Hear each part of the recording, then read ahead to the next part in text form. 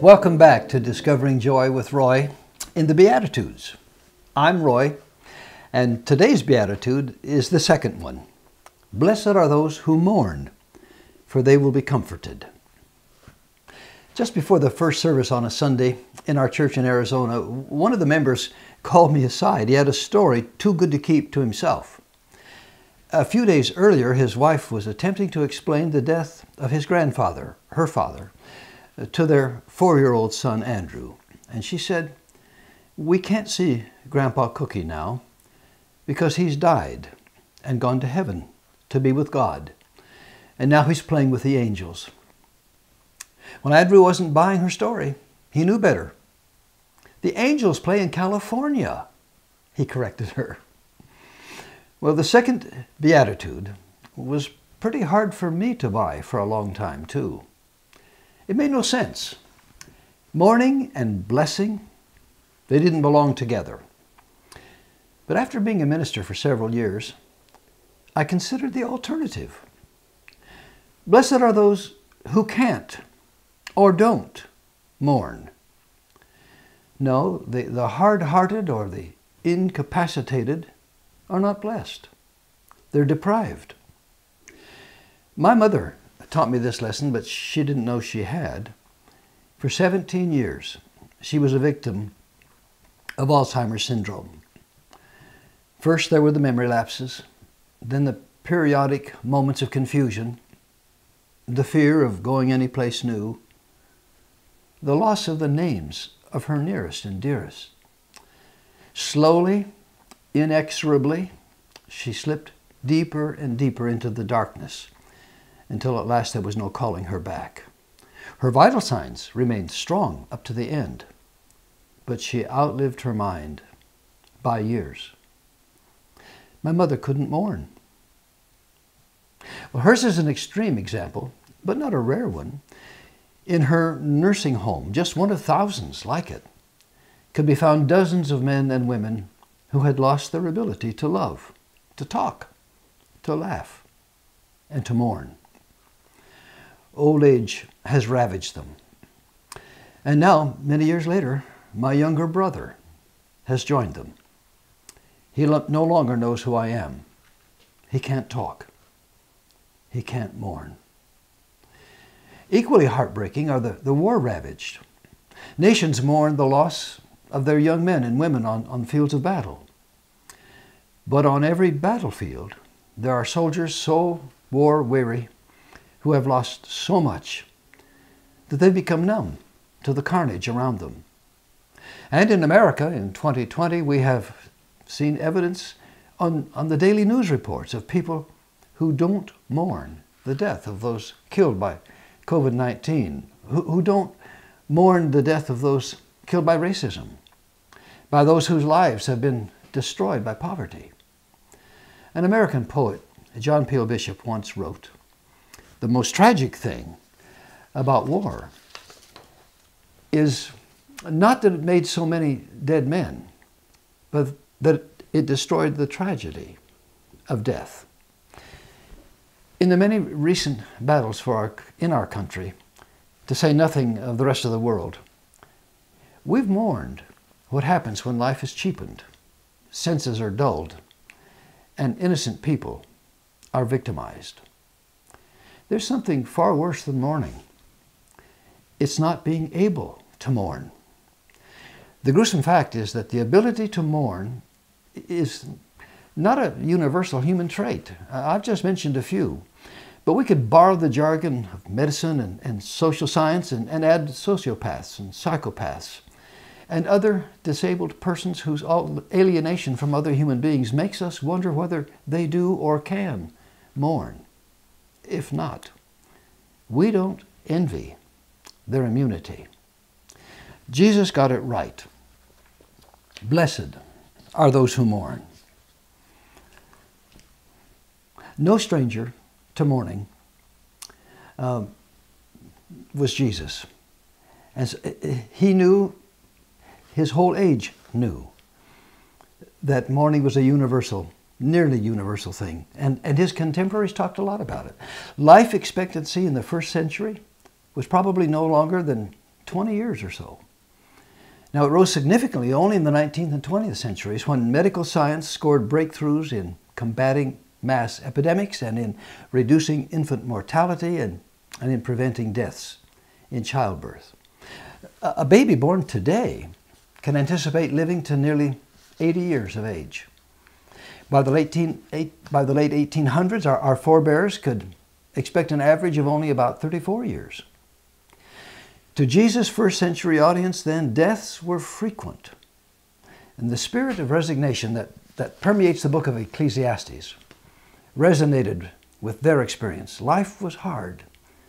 Death came often.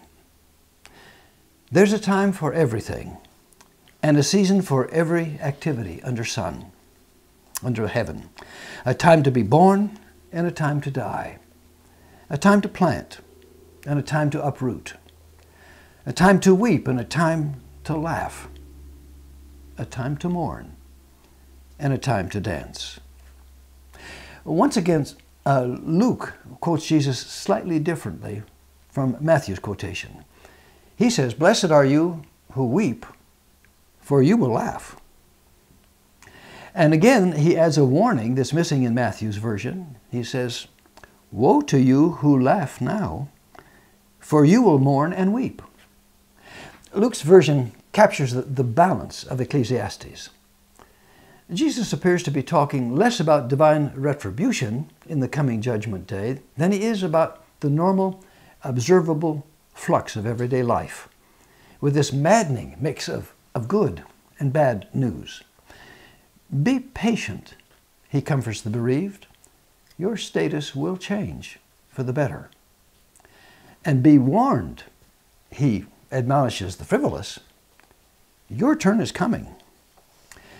In Matthew, however, Jesus seems to be speaking of receiving comfort while mourning. To all who have lost loved ones, this is good news indeed. Now, we're not pining to dance again. We're grateful for much less, just a little comfort as we weep. We don't expect our sense of loss ever to have us or to leave us completely. In truth, we don't want it to. We could make it disappear, but only if we could forget about our loved ones. And that's a price we're unwilling to pay. We will return to our old routines, but we'll never be quite our old selves. From time to time, the memories will flood in and the tears will overflow. For us, the blessing must come even in our mourning as it quietly continues. We're not going to get over the loss of our beloved. We don't want to. A group of volunteers came every year to help out our rather needy college campus in California. Some cherished friends came. After a hard day of painting and pounding and scrubbing, they rested most evenings by going out for their evening walk to get their exercise, I guess. Well, I went along one evening for fellowship. I hadn't been working with them, but I wanted to encourage them. One of them in the group, Barbara, and I soon separated ourselves from the others so we could talk. It had been almost a year since she and her husband had lost their 35-year-old son to a fatal illness, leaving behind his stunned wife and 2-year-old child. And Barbara asked me, "Will it ever get easier?" She knew Joy and I had lost our adult son several years earlier. She was embarrassed that she still grieved so strongly after many months. But the pain wouldn't go away. Well, I could assure her, yes, it will get easier, but you'll never get over it entirely. You don't want to. You cherish the memories, and whether you invite them in or they arrive unbidden, their coming renews the longing, hurts the heart again. But you would not give up the remembering for anything. And in a sense, we invite the pain.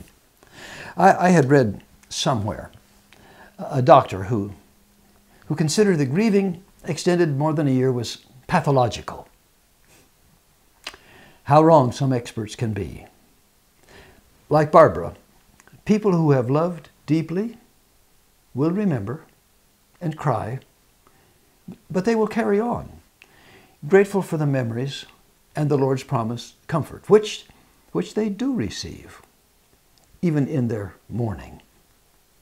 We don't just mourn when a loved one dies. There are other times when mourning is real, like when a relationship dies. Take divorce as an example. Many friends who have experienced both divorce and death of a loved one insist that death was easier than divorce. Sometimes the grieving over divorce lasts for years. My parents were married 19 years, then both married someone else. And those marriages lasted longer than theirs to each other. Yet many times, when Dad and I were alone, he'd tell me again about his and Mom's divorce, and how if he had only done this or had tried that, maybe he could have held the marriage together. He never stopped grieving over what he perceived to be his failure. Where then does the comfort come in? Well, it comes, honestly, when you're ready for it. If you've been divorced, a counselor probably would outline something like the following steps for your recovery. First, face the facts. The marriage is over. You can't relive yesterday. Secondly, own up to your share of the responsibility. Casting all the blame on your former spouse only compounds your problem. If you give way to anger and bitterness, you'll warp your own personality and actually endanger your health. You, not your former spouse, are the loser then. Believe God's promise. Count on His grace. Your divorce is a disappointment, admittedly.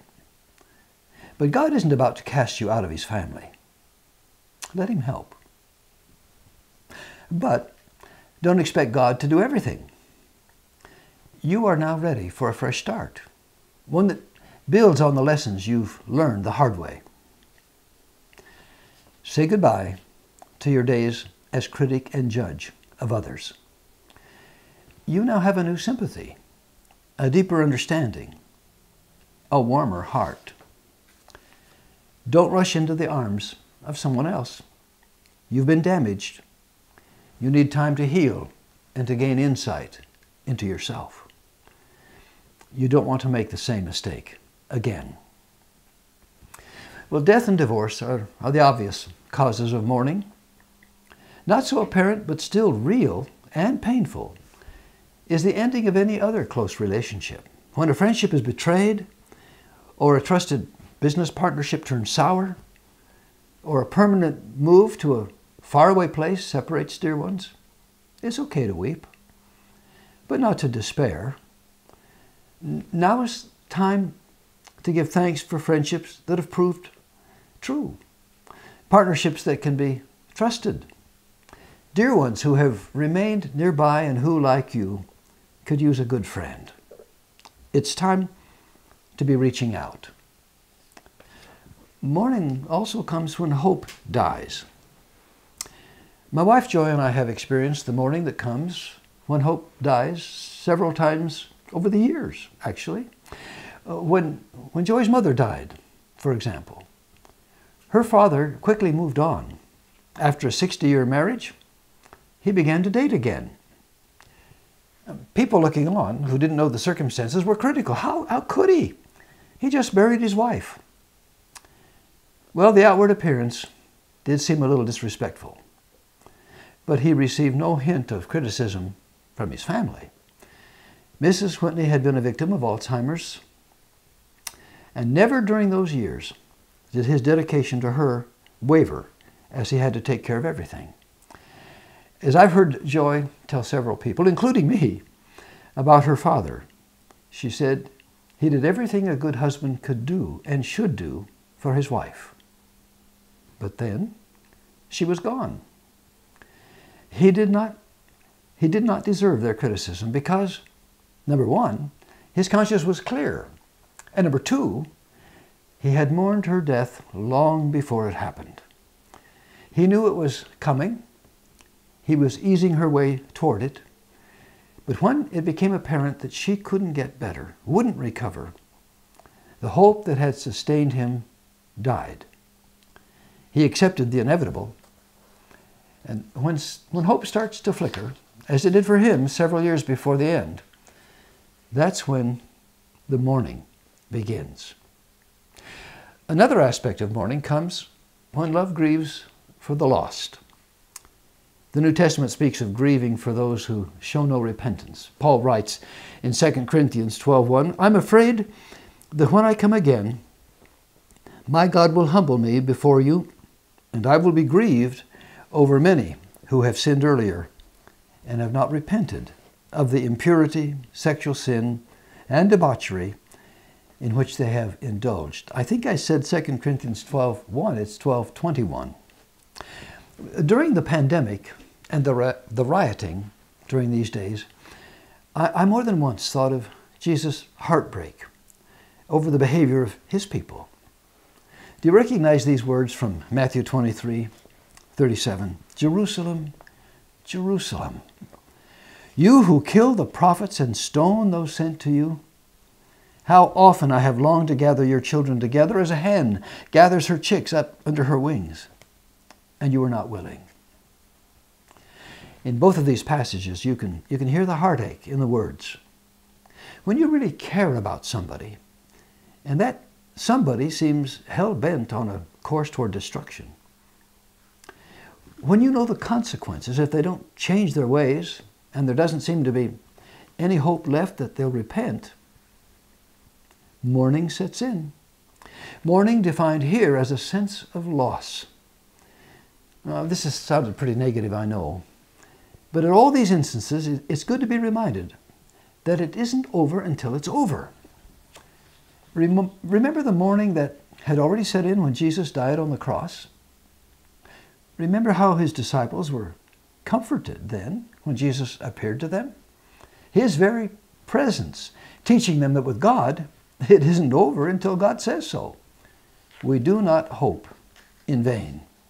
Do you remember these wonderful words from Psalm 30, verse 5? Weeping may endure for a night, but joy comes in the morning. You see? Blessed are those who mourn, for they will be comforted. The promise is certain. You can cast all your anxiety on him because he cares for you, as 1 Peter 5:7 reveals. Therefore, those who mourn will be comforted. Here's what this means. They will give thanks that they can mourn. They will welcome the embrace of those who want to love them through their loss. They will be able, when another's turn comes, to comfort as they have been comforted. They will be told their friends are praying for them and trust that they are. They will pray and know that they're heard. They will experience God's grace as only the admittedly undeserving can. Their hope will be renewed. They will laugh again. They will experience, even as they mourn, joy. So I close with these enduring words from Psalm 30. Hear, O Lord, and have mercy upon me. Lord, be thou my helper. Thou hast turned for me in my mourning. Thou hast turned for me, I want to repeat that. Thou hast turned for me my mourning into dancing. Thou hast put off my sackcloth and girded me with gladness, to the end that my glory may sing praise to thee and not be silent. O Lord my God, I will give thanks unto thee forever, because after our mourning there will be joy, because joy comes in the morning. I bid you joy.